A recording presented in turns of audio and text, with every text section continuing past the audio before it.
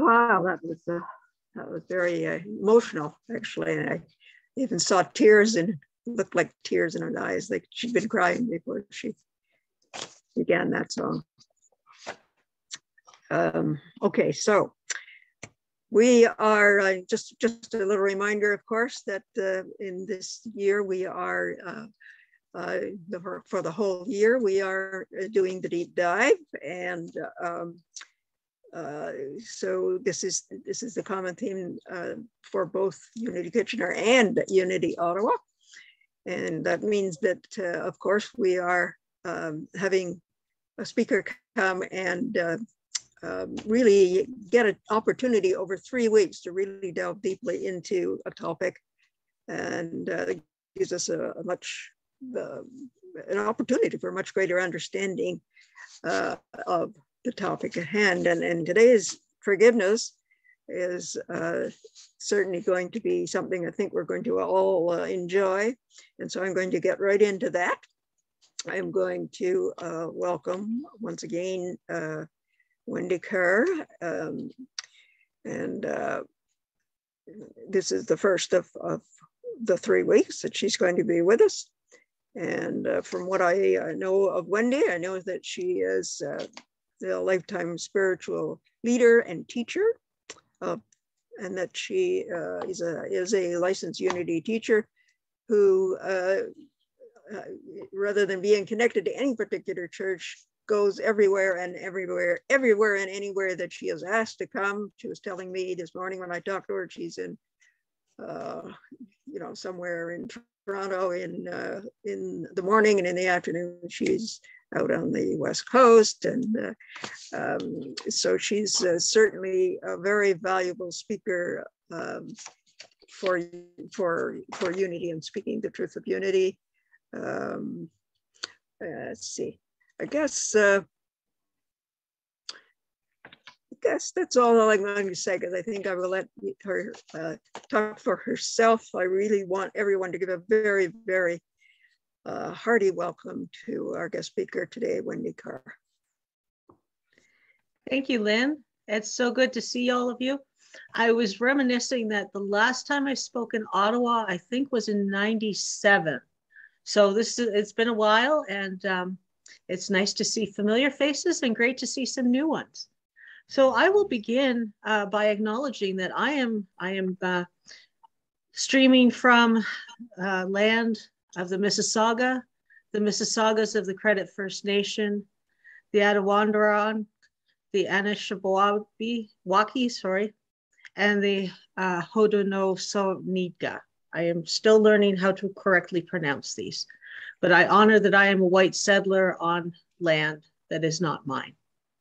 So for the next 3 weeks, many of you already know because we've been using it in the book study, I am going to be speaking on the Tutu's The Book of Forgiving. And I have a couple questions for you. Feel free to put a response or in the chat, or use a thumbs up in the React screen. Does any of this sound familiar to you? I have to say I forgave someone to be a good person.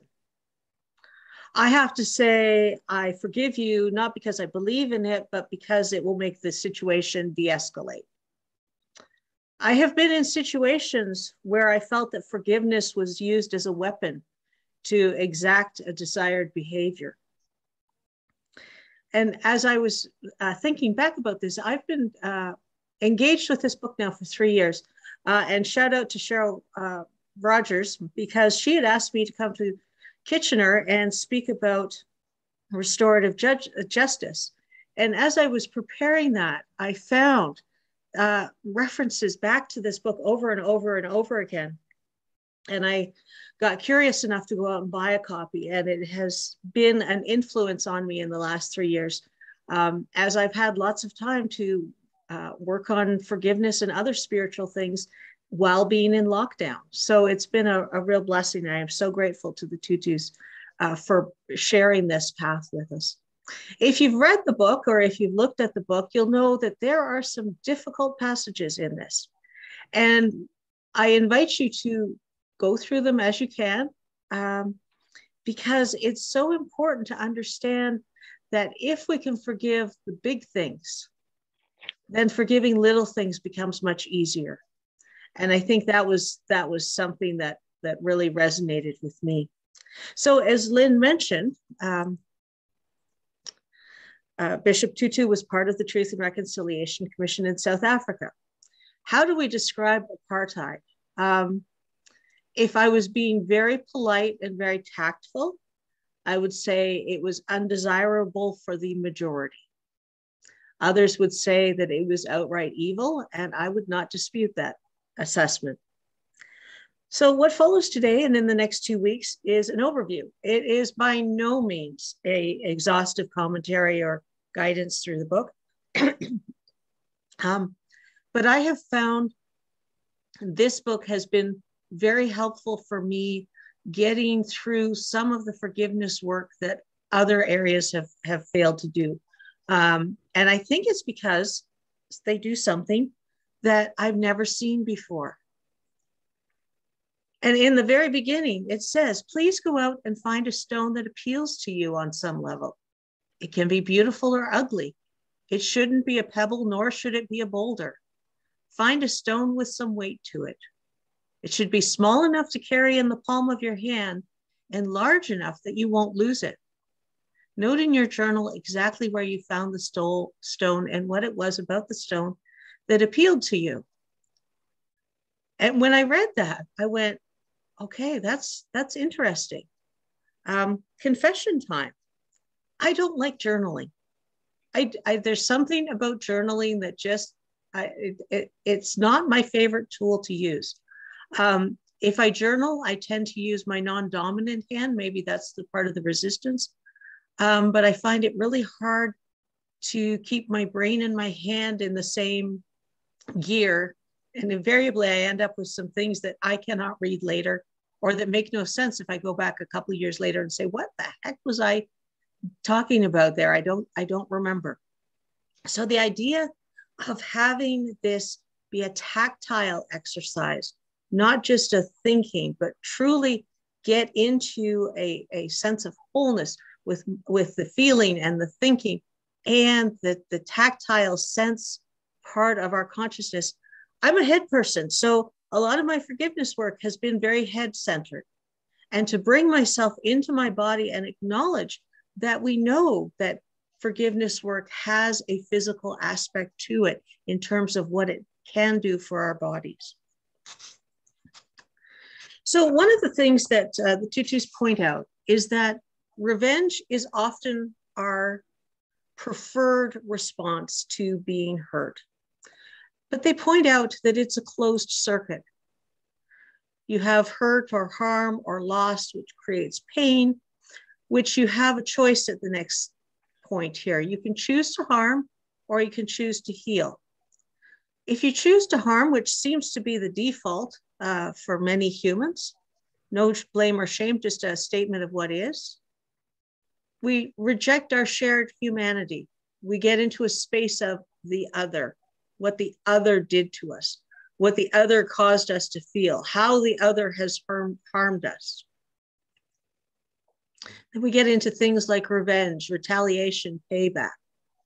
It's like it's a ledger that has to be equal at all times. Then we get into violence and cruelty. The story that the Tutus share about their housekeeper is particularly violent. It was difficult to read. I'm glad I did because I can come to an amazing awareness of the depth of their empathy and their understanding of how forgiveness works. And of course, violence and cruelty by its very nature leads to more hurt, harm, loss, pain, and so on and so on. But we can make that conscious choice instead to heal. And this is what the Tutus call the fourfold path. So making that conscious choice to heal. And it needs to be a conscious choice. It needs to be something where your mind and your heart are in unity saying, yes, this is what we'll do. Because if you want to just heal from and forgive from your heart, that's fine. But I can tell from personal experience that your head is going to be telling you, Yeah, but what about, and what about, and what about, and remember that other time? The brain will not agree if it's not invited to be part of the process. And by the same token, if you do it solely out of your head, your heart will say, hey, wait a minute, what about me? What about all the broken pieces that I'm experiencing? So it has to be that unity of our head and our heart, our thinking, our feeling, and our willingness to allow the story to change, that we're willing to allow that which no longer serves to be released from our memories, released from our bodily cells, released from the heart that has been hurting. So the way we do the fourfold cycle, the first thing we do, and we will actually do the fourfold next week. We're just going to do the beginning stages today, just getting into that, because I've always found it challenging to forgive, in part because of all those questions at the beginning. Forgiveness didn't always work for me growing up. But first we tell the story. Then we name the hurt. That can be a difficult process. Having to, in our culture, a societal norm that you don't say when someone hurt you necessarily, especially if it's a close family member or friend or someone you trusted, that that process of naming the hurt can be very challenging. Granting forgiveness, which they define as recognizing our shared humanity, getting back into that space where the other becomes part of the oneness. It doesn't mean that you have to welcome them back into your life, but that part of you is left in the past where it belongs, and you move forward with the blessings and the gifts of the experience. And then finally, renewing or releasing the relationship. You notice a difference here? It's not a circle. It's a pathway.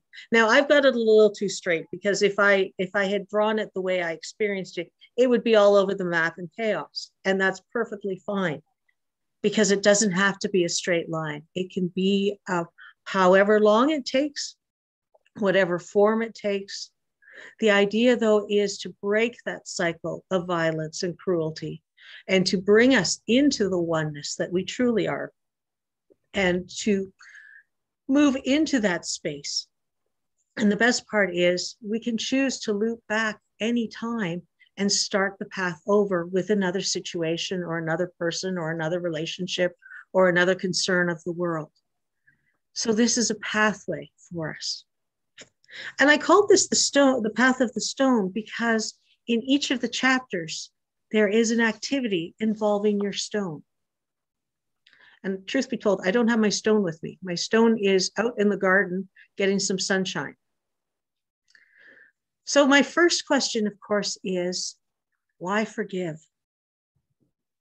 The Tutus point out forgiveness is beneficial to our health. Well, there's a thought right there. Forgiveness offers freedom from the past, from a perpetrator, from future victimizations. Forgiveness heals families and communities. We forgive so we don't suffer physically or mentally the corrosive effects of holding on to anger and resentment. We are all interconnected and have a shared community and a shared humanity. And forgiveness is a gift we give ourselves. Now, the key here is, though, you forgive when you are ready to, not when society says you should be ready, rather when that still small voice within you says, I'm ready to start.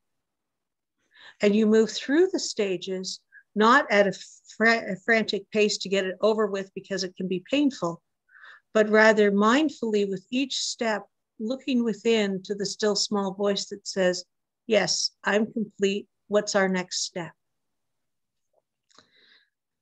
And of course, we know that forgiveness is also known as convincing myself to make time for this, to engage in it honestly, and to ignore anything which would keep me from completing the path. It's an investment. I have been very mindful of the phrase spending time and changing it to investing time. So I invite you to invest time in forgiveness work. So the first stone exercise is to hold it for one morning, approximately 6 hours plus minus, in your non-dominant hand, at least they give us that, and don't set the stone down. And then they have a journaling exercise for us to carry. And this is around choosing to heal. What I discovered when I did this exercise the first time, I had just come out of a rather traumatic situation, and I was still angry. I was still hurt. I was still trying to find my feet again.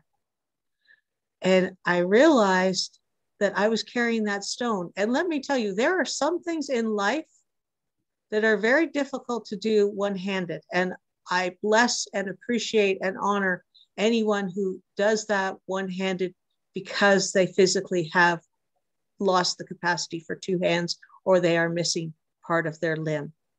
Because I learned so much about how much I assume I have two hands.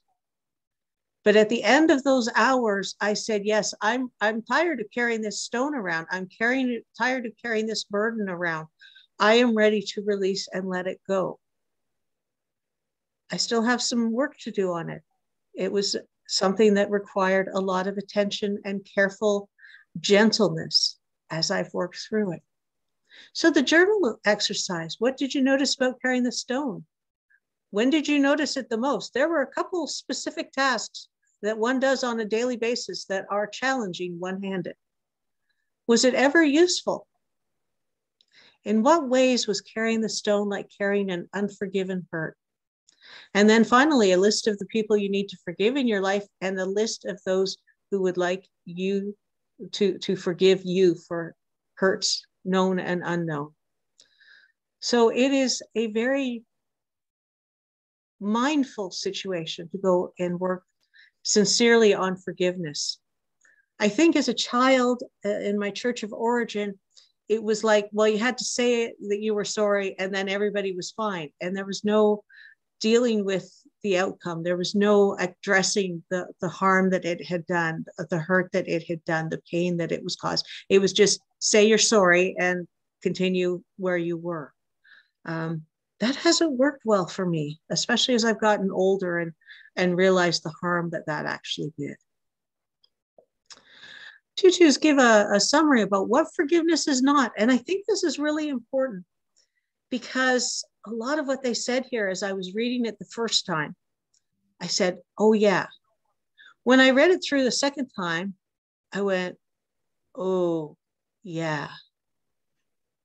And now the third time, I'm like, yeah, this is what it's about. It's not easy. It requires hard work and a consistent willingness. And I don't really like the phrase hard work, but I don't know how to change those words because it is hard and it is work in that it's not something I want to sit down and do necessarily. By the time in the past, I'm getting better with it, with practice. In the past, it was like I was in such physical, emotional, and spiritual pain that my choices were forgiveness or accept that I would be in pain forever. So that's where the hardness comes in. And it's work because we're not taught these things. We're taught societal norms, which doesn't usually include deep healing work. Forgiveness is not a weakness. It requires courage and strength. Forgiveness does not subvert justice. It creates space for justice to be enacted with a purity of purpose that does not include revenge. And they go in at some depth about how to get into this space of justice. Forgiveness is not forgetting. It requires a fearless remembering of hurt. Remember the time that when I first got an aha around the trauma I had come out of, and realizing that without that trauma, I would still be stuck in a position that I literally was stuck in. That instead, that was the tow truck that pulled me out of a position that I was unhappy in, that was toxic to me, and created the space for me to do things like Sunday talks and teaching classes. Forgiveness is not quick. It can take several journeys through the cycles of remembering and grief before one can truly forgive and be free. I think this was when I sort of said, yeah, okay, I'm willing to give you guys a try and give your plan a try. Because what I learned was that growing up, as I said, you had to say you were sorry. And then if you still felt that hurt, if you still felt that harm, if you still felt that pain, you were further victimized because you obviously didn't mean it at your apology. And so your forgiveness didn't count. And somehow we were victimizing, the whole situation even further. So whatever hurt was in place from the event situations that I felt harmed by, doubly, if you're still hurting, it's your own damn fault because you didn't do it right. I mean, how does anyone else have that experience? Or maybe it was unique to me, but I've had that on occasion.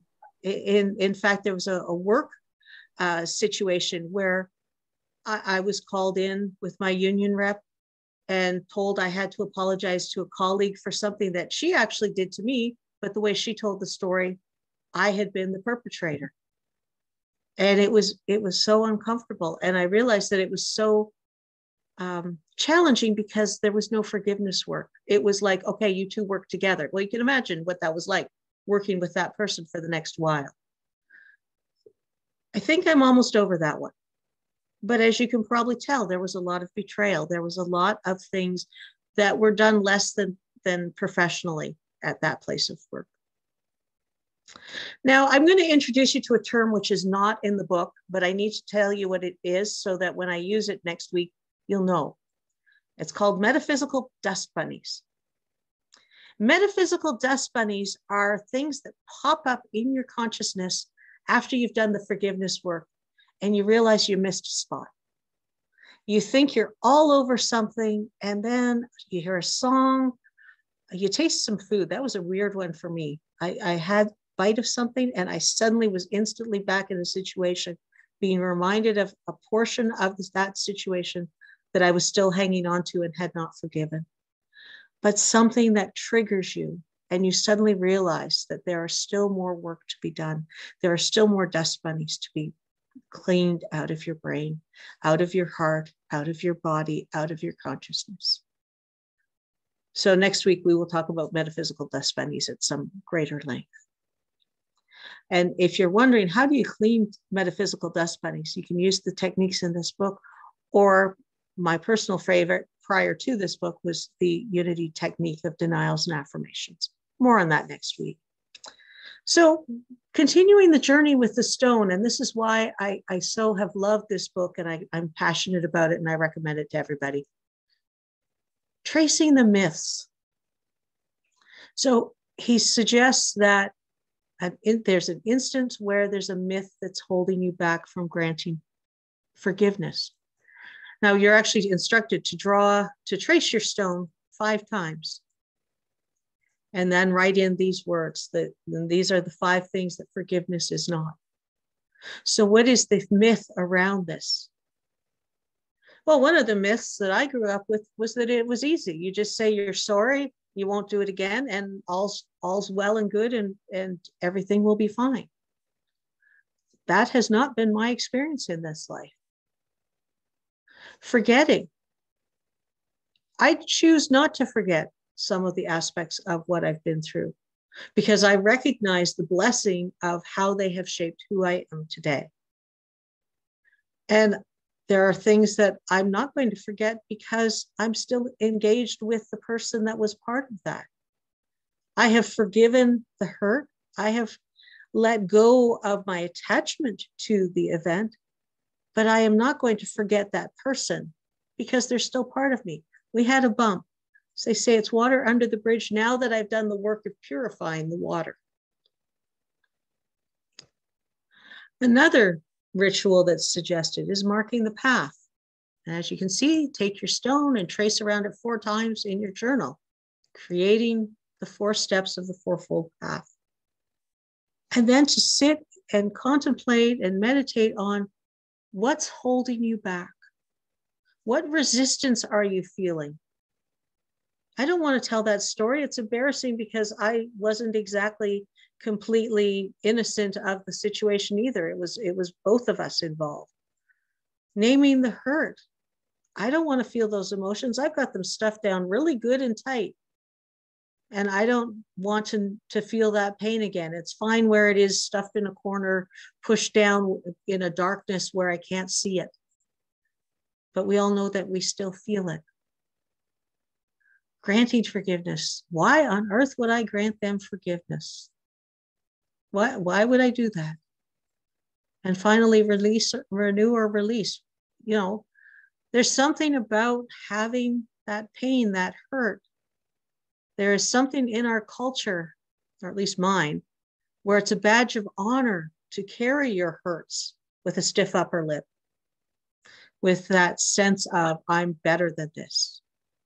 And to let go of, or especially letting go of, you suddenly lose all of that energy around poor me.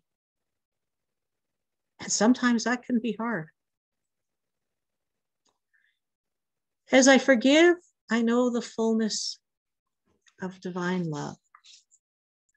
And let us take this thought into our time of meditation. And I'll just invite you to get comfortable. I usually give a little bit of a twist of my neck, my shoulders, and a little bit of a wiggle, because I recognize that my body is a part of me. My body is not fully me, but it's a significant part. And that if I don't acknowledge my body before I meditate, it twitches, or it gets itchy, or it demands attention somehow. So please just take a couple seconds. And as you're ready, if you wish to close your eyes, if that's comfortable, please do so. There'll be some artwork on the screen that you can look at if you choose not to. And just taking a few deep breaths, I invite you to go to the space in your body where you feel that connection. Where you feel that sense of divinity, that true self that you are, that true self that does not harm, does not hurt, that only loves. And heart to heart, hand to hand, soul to soul, we come into this place of oneness, opening ourselves to the possibility of healing, of willingness to take the 4 steps.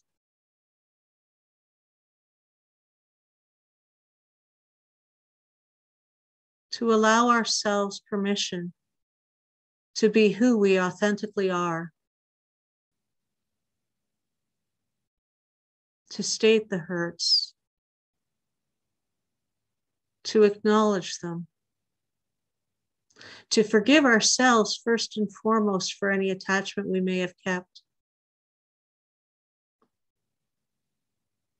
acknowledging that we are a mass, not only of our divine self, but of the ideas that have been presented to us as we've grown up. Cultural norms, societal norms, family norms, education norms, things that intuitively we might not have agreed with, but we persevered because we wanted to be part of the community. And now we are aware of a different path, a path of integrity and authenticity, a path that allows us to shed the layers of pain, of harm, of hurt, and move into a deeper space of light and love. And as we move through this series together, we acknowledge each other and say, well done for choosing to make this next best step for ourselves.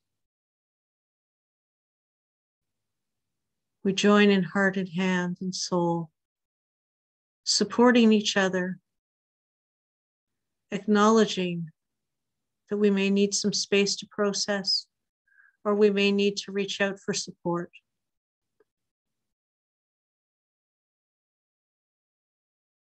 And in this awareness of love, in this awareness of beauty, in the awareness of what is, we hold in light and love this planet and everything on it. We extend our love to all in whatever form it needs to take. Perhaps it needs to be a healing of a relationship, a healing of a prosperity issue, an awareness of the oneness that we truly are, that we are working towards, that as each of us becomes a greater beacon of light, we can only help to heal and prosper this world as the light grows and expands. And let us now, in this time, take into mind all the names in the chat, all the names on our hearts, surrounding everyone with light and love, knowing that they are being given the guidance for their next best step, for healing, for relationships, for employment and education, for being the best me that they can be.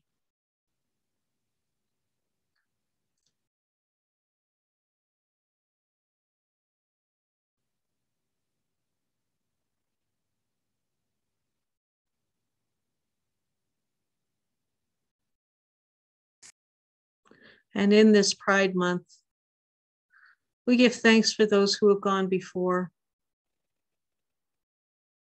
We acknowledge that some are not yet ready to come out of the closet, and that is okay. We rejoice with those who have found a life path that works for them openly, and that's wonderful too. And we just accept that for some, this is their biggest healing journey.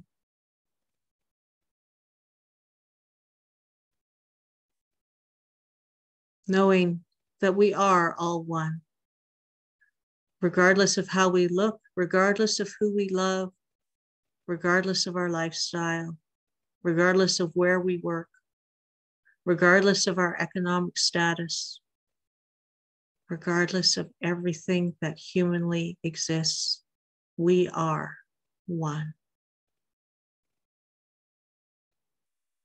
And so it is, and so it shall be. Amen.